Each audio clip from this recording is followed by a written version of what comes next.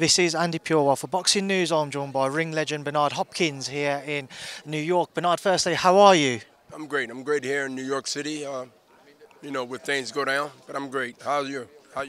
I'm very well, thank you. It's good to speak to you. I am very excited, yeah.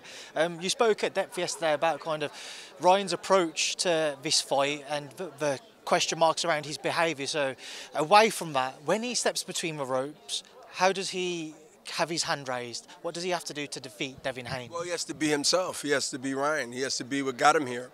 When you start changing what got you here, then it becomes a problem, I think. I think that Ryan being Ryan and doing what he does best in the ring, then it would manifest himself later.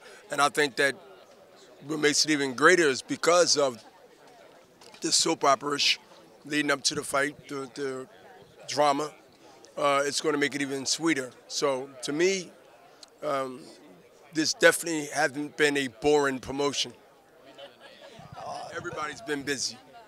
With the promotion itself and with Ryan's approach to it, provided it is all just him promoting the fight and it isn't something more serious, have you enjoyed it if that turns out to be true, that it is Ryan just promoting the fight? Well, I'm not going to say I enjoyed it, and I'm not going to say he's just promoting the fight, but what I will say is that whatever Ryan feels that he needs to say and do,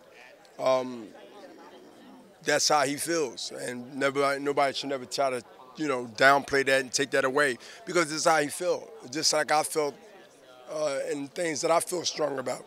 So I respect what he feels strong about and what he stands for. And to me, all that goes out the window when he becomes victorious on Saturday. Ryan, one of Devin's best attributes is his jab. How does Ryan go about negating that and working around it? He don't get hit with it.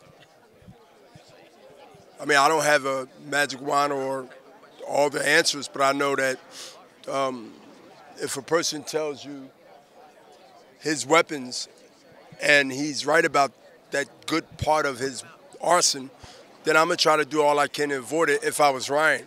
But I don't think a jab is going to be the end and be all and end all. I think it would be part of both guys' arsenals. I think both guys will use their jab very well. But I think Ryan got the best jab, though.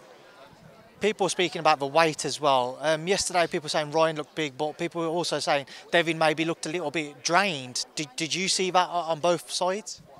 No. I seen both guys preparing the way they prepare.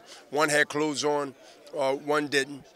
I mean, I think they taking it too serious about one guy smiling and the next guy's not smiling. The other guy, I think it's just basically conversation that people want to have because they're bored.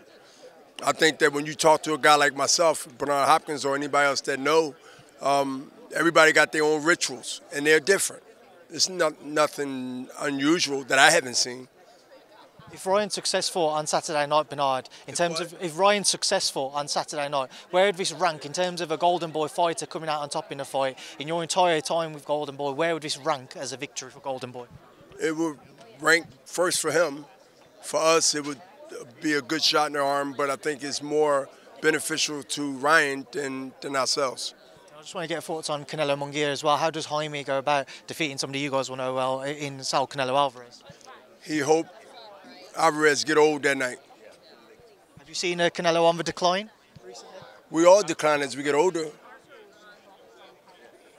You just got to either camouflage it well or you got to bail out when it's time. We all not the same, and Canelo's not the same as he was last year, just like you can't say he'll be the same next year. But right now, as we speak, he's beatable, and the young lion is looking at the old lion, or the lion that's in the now, want that spot. It happens in corporate America, it happens in sports, and it happens in life. Look over your shoulder, you're going to see a young whippersnapper behind you with a microphone, and you're going to be scared as hell. What's the difference, man? Either you're going to defend your position or you're going to surrender. I say you fight and let the chips fall where they may lay if you that big lion like Canelo is. This is how easy this is to do an interview and get educated at the same time. Sorry, Bernard, you've pumped me up now. Don't try me though. No, I wouldn't want to do that. Shape. Yeah. I'm 4 pounds over that weight that I fought 7 years ago. Only 4 pounds, and 2 pounds are close. So I'm really 2 pounds. No, Bernard, I wouldn't want to get on your wrong side. Smart man. Bernard, listen, thank you. I know the press is about to start. See you soon. Respect.